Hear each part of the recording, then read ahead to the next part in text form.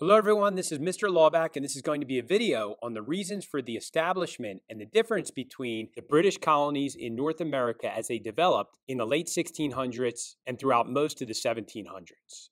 We should definitely keep in mind that England was relatively late to colonization compared to Spain, France, and the Netherlands.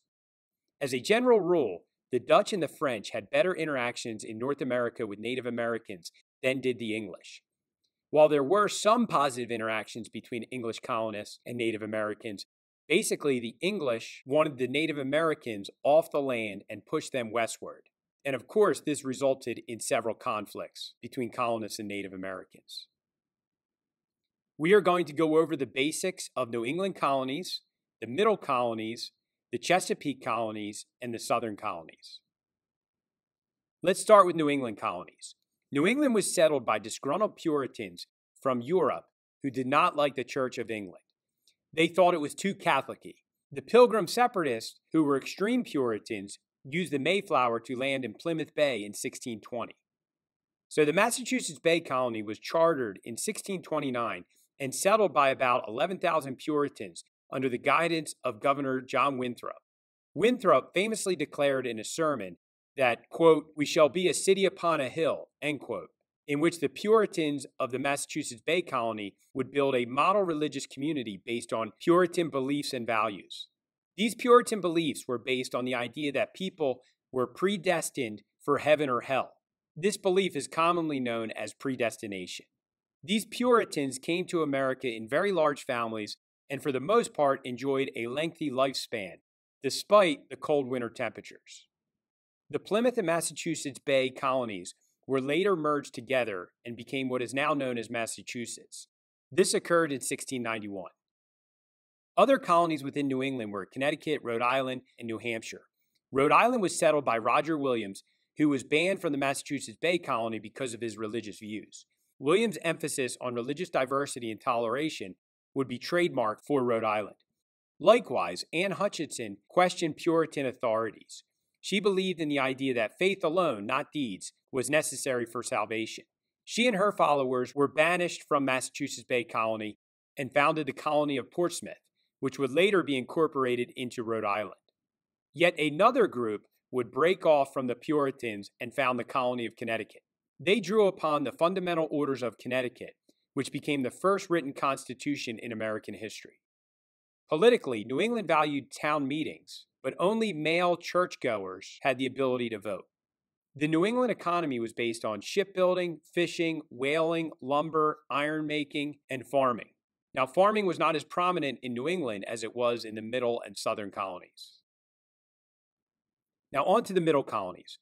The Middle colonies were made up of New York, Pennsylvania, New Jersey, Delaware, and they all had good farmland and produced grains for bread, built ships, produced lumber, and trapped furs. Philadelphia and New York City were the two major port cities in the Middle colonies. The Middle colonies were also pretty ethnically diverse compared to the New England colonies. New York was initially settled by the Dutch in 1623. Earlier, English explorer Henry Hudson sailed up the Hudson River and claimed New Amsterdam, which later would become known as New York City, for the Dutch. Ironically, in 1664, England took New York City from the Dutch in a nonviolent episode. Pennsylvania was founded by William Penn, a Quaker, in 1681, and he tried to establish what he called the Holy Experiment. The Quakers were a peaceful religious group of dissenters from England. They believed in taking no oaths, refused military service, and were accepting of Indians relative to the other British colonists. Consequently, Pennsylvania became a liberal colony that was also ethnically diverse and accepting of most religions. Now on to the Chesapeake colonies. The Chesapeake colonies were Maryland and Virginia. Jamestown, Virginia was the first English settlement in the colonies in 1607. The initial Jamestown settlers and many other Chesapeake residents would die at an early age from disease. Life expectancy was much shorter here than in the clean air of New England. Virginia and Maryland would be first and third in population by 1700 of the 13 colonies. Tobacco was king in both Maryland and Virginia. Virginian John Rolfe was the master of cultivating tobacco. Tobacco was introduced to Europeans by Native Americans, and Europeans quickly became addicted. Maryland was founded by Lord Baltimore in 1634. His motives for settling Maryland were money and finding a peaceful haven for Catholics who were being persecuted in England. Tensions between Catholics and Protestants in his tobacco colony caused the passage of the Act of Toleration in 1649, which promised toleration to all Christians, but no other religions. Finally, let's take a look at the southern colonies. South and North Carolina were merged together as one colony until 1712, when they separated and became individual colonies. South Carolina would soon become heavily populated by black slaves, and that would become the majority of their population. England wanted this colony to provide food to its wealthy sugar islands in the West Indies and Caribbean. Labor-intensive rice became the main export of South Carolina. Charleston became a major seaport city and was relatively diverse for a southern city during this time. It looked a lot like a northern city. North Carolina was settled by a number of migrants from aristocratic Virginia. Many of these earlier settlers did not like those in charge in Virginia and their Church of England. As a result, North Carolina became full of religious and political dissenters from Virginian authority and developed a sense of rugged individualism and democracy while being mostly small-time farmers, many of whom were tobacco farmers. Georgia would be the last colony of the original 13 colonies, gaining its own charter in 1732. England wanted it to serve as a defensive buffer against Spanish Florida and French Louisiana. Philanthropists, such as leader James Oglethorpe, who would become their first governor, helped those in debt and made progress reforming debtors' prisons.